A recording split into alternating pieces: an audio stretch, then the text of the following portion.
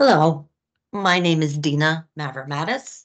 I am part of the community integration team, and today we are going to talk about the Residential State Supplement Program. The community integration team consists of Megan Bonsella, myself, Garrett Carter, Ellie Jazzy, and Barb Johnson.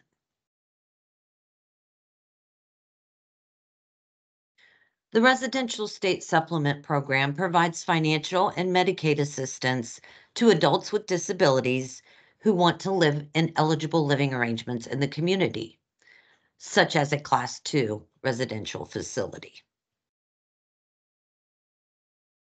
The eligibility criteria for the Residential State Supplement is as follows. The non-financial criteria, which is determined by Ohio Mental Health and Addiction Services, is that an individual must be age 18 or older, eligible or already enrolled in Ohio Medicaid, currently receiving some type of Social Security income, meet a protective level of care, which is presumed if applying from a nursing facility, and residing in an eligible living arrangement. The financial criteria is determined by the County Department of Job and Family Services, which an individual can have a monthly income up to $1,800 a month and assets up to $2,000. So what's included in the allowable fee or rent? Accommodations, supervision, and personal care services. The Residential State Supplement Program did change as of July 1st, 2023. The annual program budget increased to $24 million. The allowable fee or rent increased to $1,600 per month, and the monthly income increased up to $1,800 per month. The RSS benefit amounts also increased on an individualized basis per income.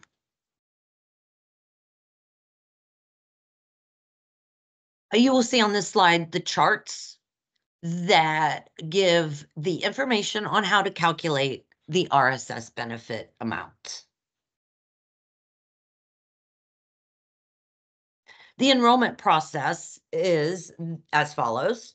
Mental Health and Addiction Services receives the application.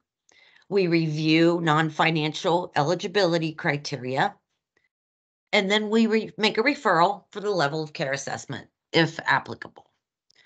The Area Agency on Aging completes the level of care assessment, notifies Mental Health and Addiction Services of the level of care determination. We then send a referral to the County Department of Job and Family Services, who does the review for financial eligibility and authorizes the benefit.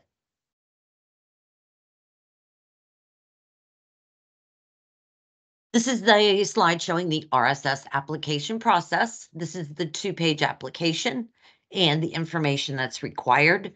Again, the completeness of the application is important. There's also a release of information in a enrollment for referral form, which need to be signed either by the individual or the legal guardian. If an individual does have a legal guardian, the application would also need to be returned with proof of guardianship.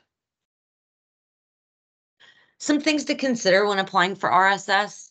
If an individual is discharging from a nursing home, they do not require a level of care assessment if the application is submitted and complete prior to discharge.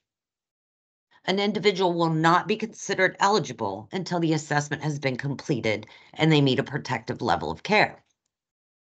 This impacts the RSS effective date if they move into the facility before meeting a protective level of care. What to include on the RSS application is important. A complete, correct, and legible application equals faster processing. Also, collaborate with all involved to ensure information on the application is correct and current.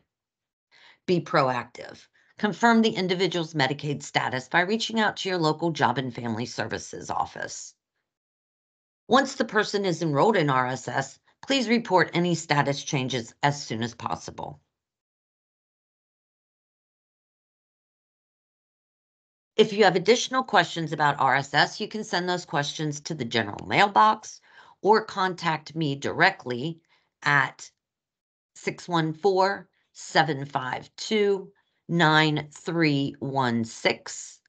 And my name again is Dina Mavromatis. Thank you.